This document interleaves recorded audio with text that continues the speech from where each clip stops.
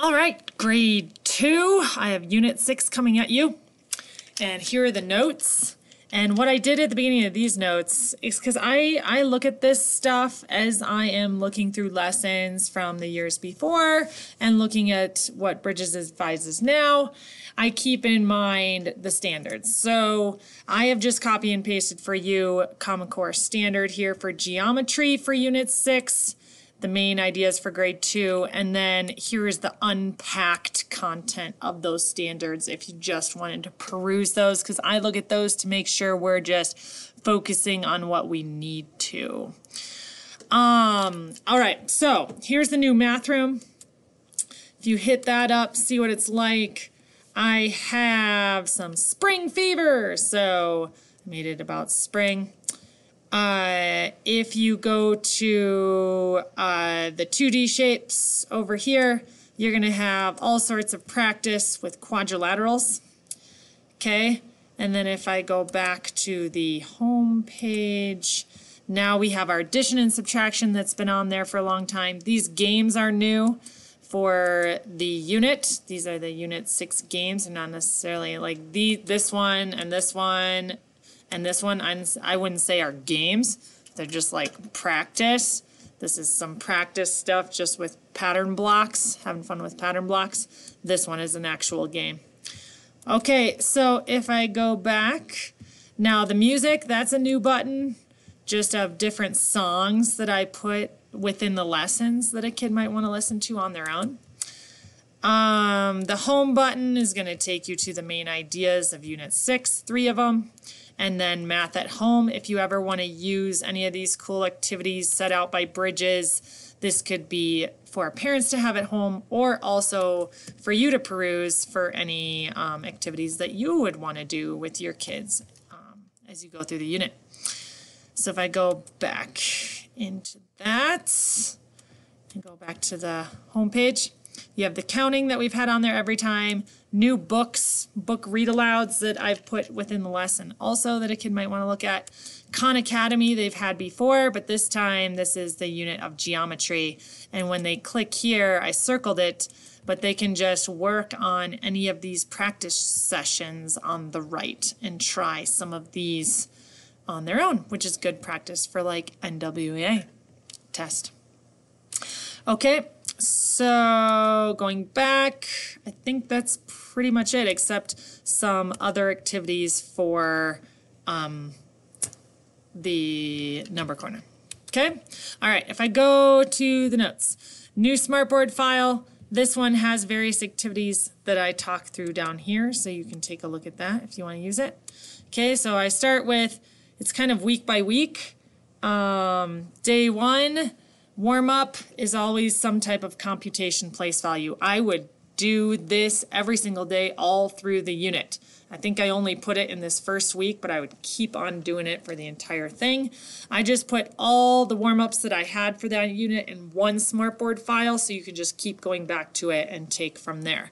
You could also print those out for kids to do, so this is the Smartboard file of them.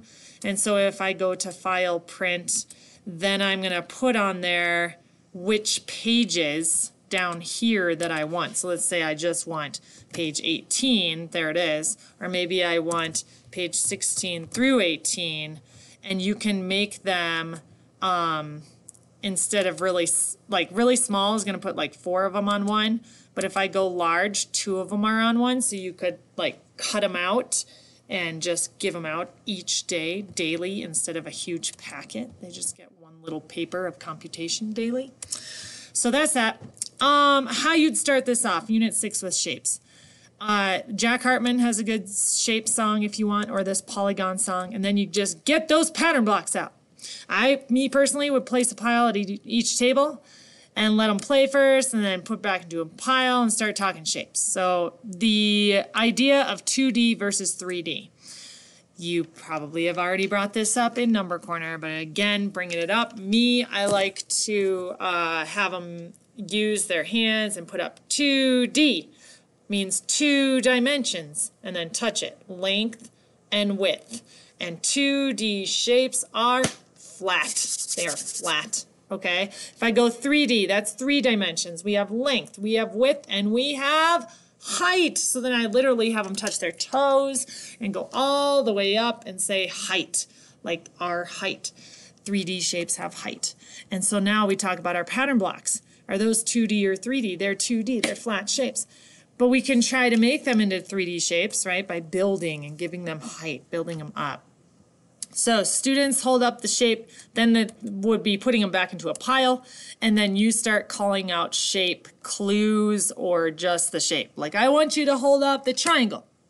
I want you to hold up the trapezoid. I am thinking of a shape that has 3 sides. I am thinking of a shape that has 3 angles. I am thinking of a shape that has 4 vertices. And all the sides are the same.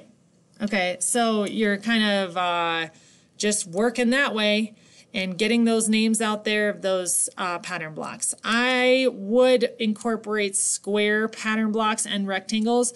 I know I don't think your set has them, but I have loads of them in my room if you would like to make use of those, and I have a lot of rectangles too.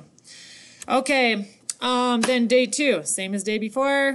You could use the pattern block app to do it up on the screen with them, and then introduce the kids to the game Last Shape In Wins. There is a pretest if you want to use it for Unit 6. And then day 4, reading the greedy triangle and you making use of a geoboard and having the students follow along with the story by making all those shapes that he turns into. You could have the kids have their geoboard as you're reading it, but that might be a major distraction. So having them have it at their desks where you're reading the book to them at the front, and then they go running back to try to make it, and then come back to the floor to keep reading, so they're not totally distracted with their geoboard.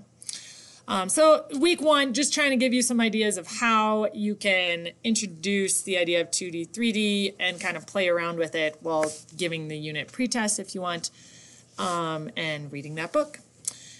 Week 2, now we really get into it with attributes of 2D shapes. So we start with a cut and sort. So I put this together. So you'd hand this out. You'd have kids cutting out those pieces. You wouldn't literally have them cut the shape.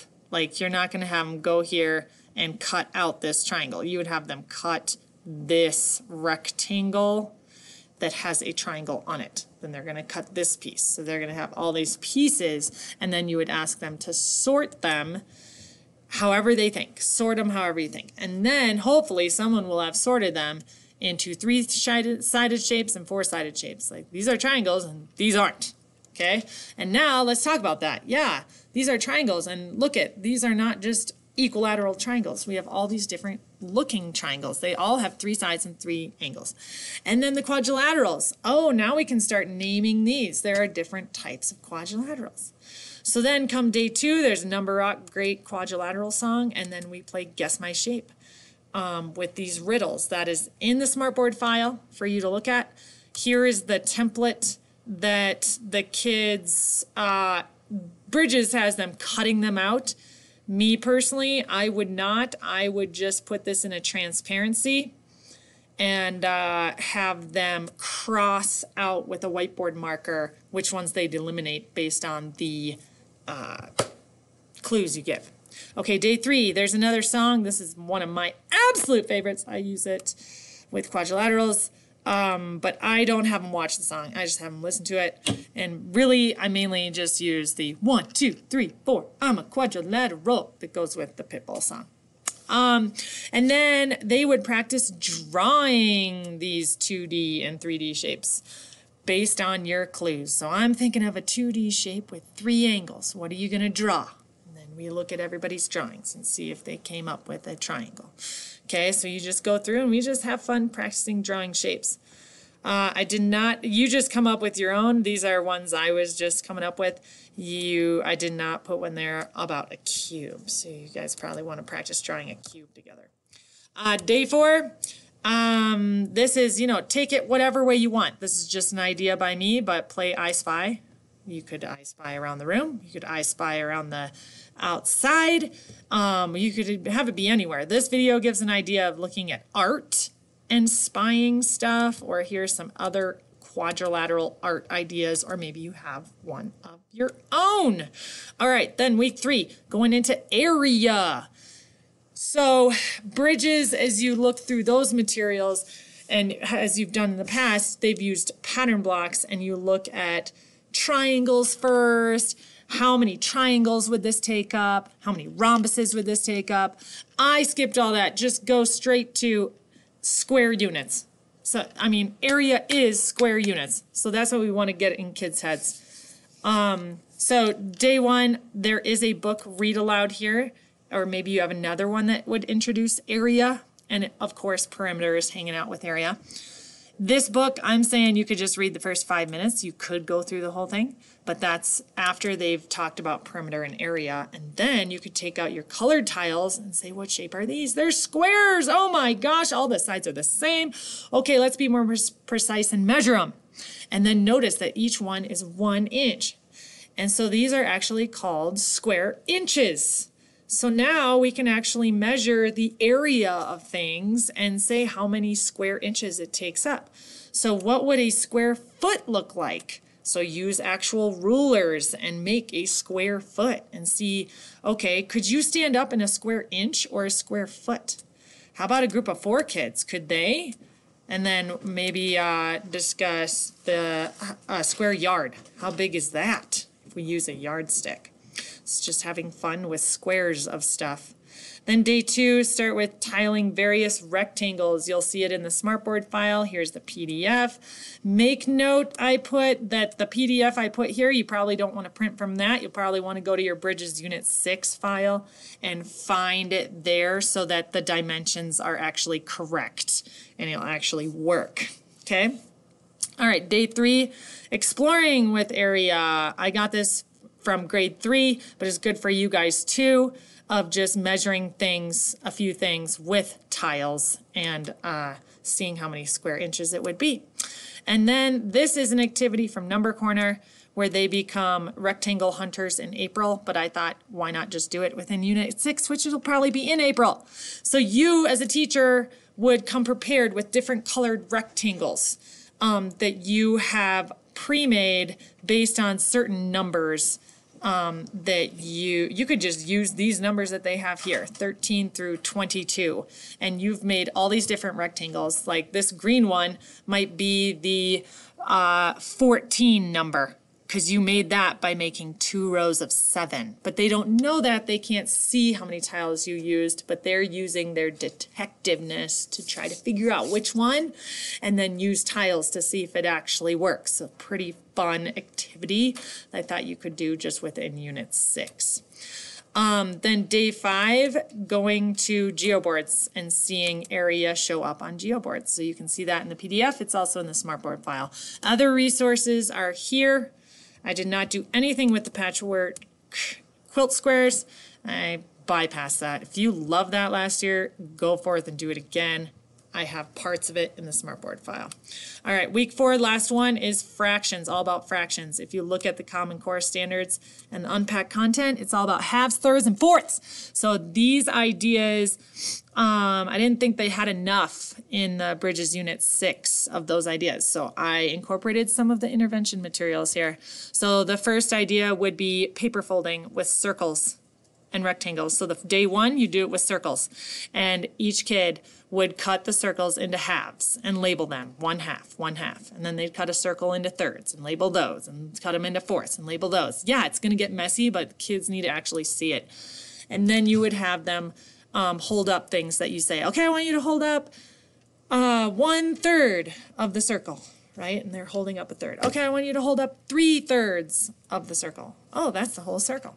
Yeah, so there's all these different things you could say, and then you can play this circle fraction game where they try to fill 4 circles. The rules of the game are below, so you can read through them. It's from the intervention materials. And then day 2, same thing, but with rectangles. And then fraction pages, practice pages from the intervention materials. And then you have the sandwich story problem that you may remember that's in the Smartboard file. Geoboard is another place to work on halves, fourths, and thirds. Bye!